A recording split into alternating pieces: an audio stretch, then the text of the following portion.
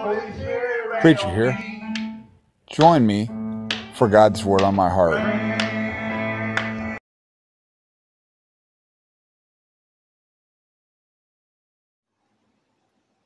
Preacher here. It's time for God's Word on my heart. And you know what God's put on my heart? Have you taken your rest in Christ? Do you find peace in God? You know, God promised us a peace that surpasses all understanding, a lighter burden. He promises things like this. Do you have it? I want to share a little bit out of Hebrews chapter 4. It says, therefore, while the promise of entering his rest still stands, let us fear, lest any of you shall seem to have reached it. For good news came to us just as to them. But the message they heard did not benefit them, because they were not united by faith with those who listened.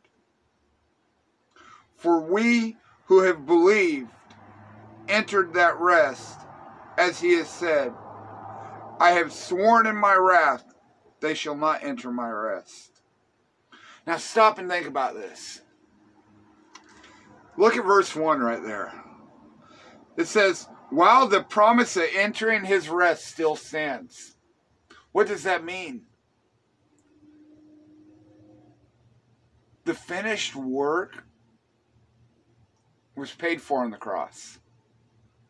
We find our rest in the fact that Christ paid our way to go to heaven. There's nothing I can do to earn my way to heaven. I don't need to be doing these extra works or trying to earn my way or get brownie buttons. There's nothing I could do that would make it good enough for me to go to heaven. Christ paid it all. And the promise of his rest is found in the fact that if I believe, if I accept what Christ did on the cross, then I have forgiveness.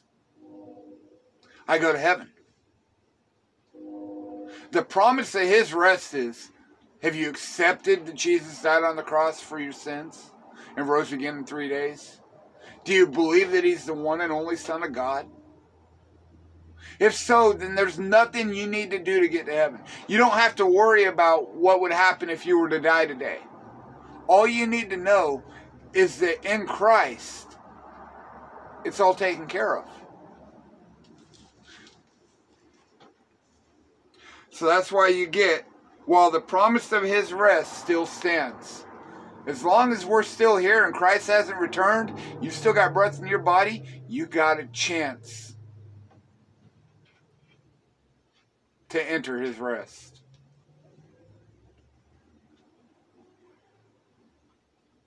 It says, let us fear lest any of you should seem to have failed to reach it.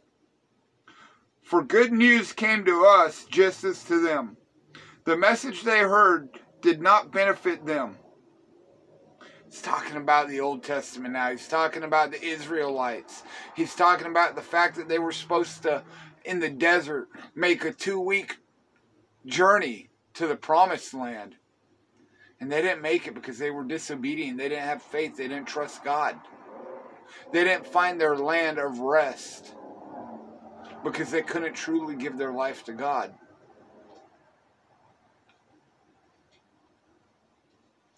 I love this. It says, as I swore in my wrath, they shall not enter my rest. Now stop and think about this. John 3:36 says, if you believe in the Son, that's Christ Jesus, you should have everlasting life. But if you believe not in the Son, then God's wrath remains upon you.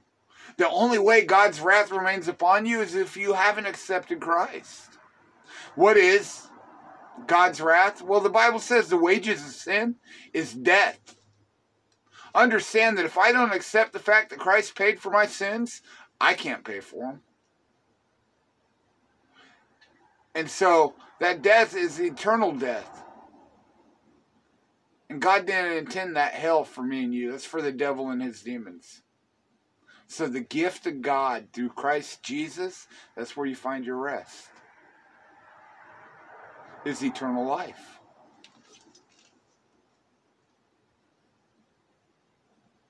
It says, although his works were finished from the foundation of the world, for he has somewhere spoken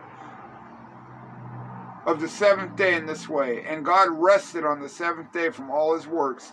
And again, in this passage, he said, they shall not enter my rest. Since, therefore, it remains for some to enter, and those who formerly received the good news failed to enter because of disobedience, again he appoints a certain day, today, saying, through David, so long afterward, in the words already quoted, today if you hear his voice, do not harden your hearts. Have a heart that's willing to accept the message. Have a heart that's willing to accept what Christ has done. Don't let pride say you can do it on your own or you can find another way, because there is no other way. John 3:16 says, for God so loved the world that he gave his only begotten Son, that whosoever believes in him should not perish, but have everlasting life. God loves you so much that he gave his only Son for you. It don't matter what your past is, what you've done. The Bible says, come as you are. Because it's not about you. It's about the work that Christ did for you. All you got to do is be willing to accept it.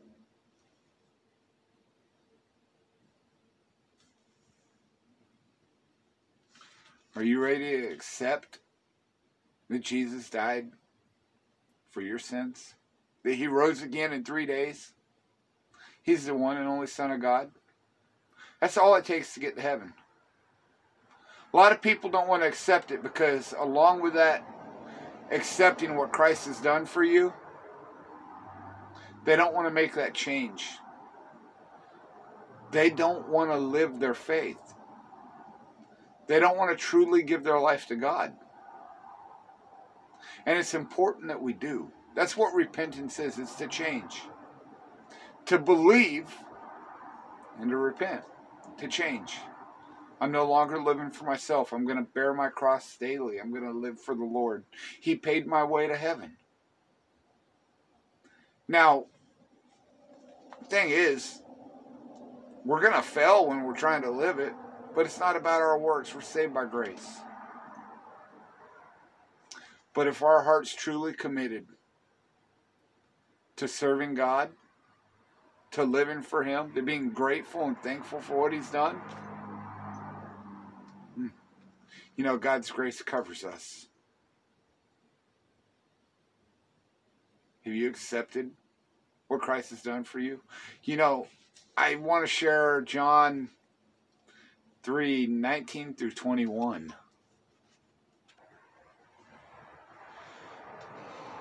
And this is the judgment. The light has come into the world. It's Jesus. Jesus has come into the world. And the people loved the darkness rather than light, because their works were evil. For everyone who does wicked things hates the light, and does not come to the light, lest his work should be exposed. But whoever does what is true comes to the light, so that it may be clearly seen that his works have been carried out by God. You know, one thing is, a lot of people don't want to come to the light because they're afraid God's going to expose the sin in their life. And the awesome thing that I've seen is a lot of people that truly do come to the Lord, their sin does get exposed, but in a whole different manner. It's not in a way that condemns them. It becomes a testimony. People stand up and say, look, this is what God has saved me from. This is what God turned me from. Pastor Carl used to share on Sundays about a prostitute who gave her life to the Lord, and now she's in a ministry bringing other women out of prostitution because her sin had been brought into the light.